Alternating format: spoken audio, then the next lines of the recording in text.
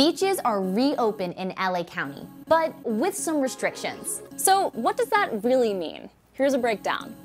First, if you're planning on taking a trip to the beach, you must wear a face mask, and physical distancing is still required. So make sure you stay at least 6 feet away from others. Beachgoers are allowed to take a dip in the ocean for water activities like swimming and surfing. You're also allowed to hit the sand to go for a walk or a run. Here's what you're not allowed to do. As of right now, there are no gatherings allowed. You can't sit or sunbathe on the beach, and you can't set up umbrellas or picnics. Volleyball courts, piers, concessions, bike paths, and boardwalks will be closed. If you decide to hit these beaches this weekend, don't forget your mask and remember to stay safe.